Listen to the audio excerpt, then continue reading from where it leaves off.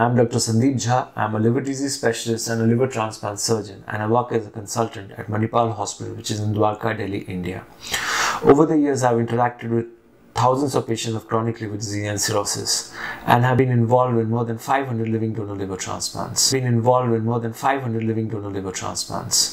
Over the years, I've also realized that patients and avoid their endoscopy appointments because they do not understand the importance of a timely endoscopy in patients with cirrhosis. So today we'll talk about endoscopy in cirrhosis.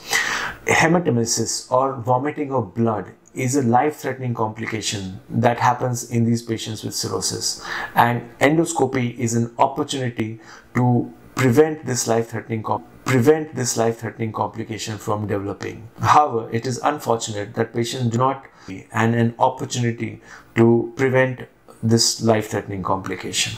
So hematemesis happens due to portal hypertension that I have discussed in my previous videos. Portal hypertension and cirrhosis go hand in hand, and in these patients there are veins in the esophagus or the food pipe or the stomach which are very tense, and they are loaded with blood and high pressure, and these thin-walled veins tend to rupture, and they lead to bleeding of nearly 1 to 2 liters of blood in a short period of time. The patient's blood pressure falls down, he goes into shock, and he might become unconscious, and this situation is associated with nearly 20% mortality. That is, 1 in 5 patients will succumb to such a condition. Hence, the family becomes panicky. They rush the patient to the hospital, which requires an endoscopy suite, a blood bank facility, and also an ICU care to adequately care for such patients. Unfortunately, this is not universally available, and timely endoscopy becomes an opportunity where we can lessen the risk of complication from developing.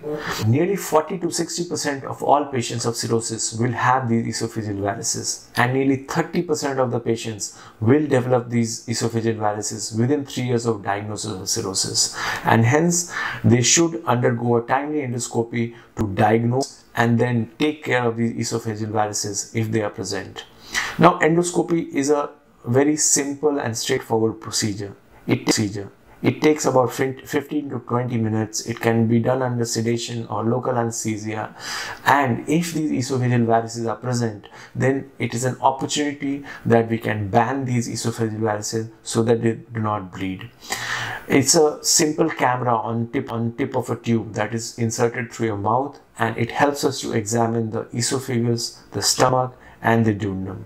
And also if the esophageal varices are present, then it gives us an opportunity to start you on medications that can also reduce the risk of the esophageal varices from bleeding and causing a life-threatening complication.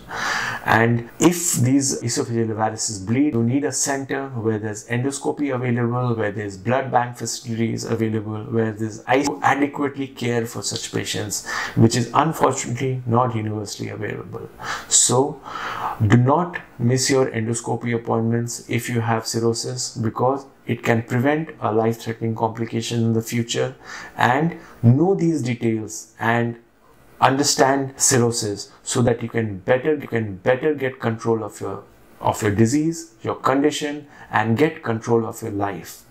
So if you think there was useful information in this video, then please like, share, and subscribe so that more and more people can benefit from this information.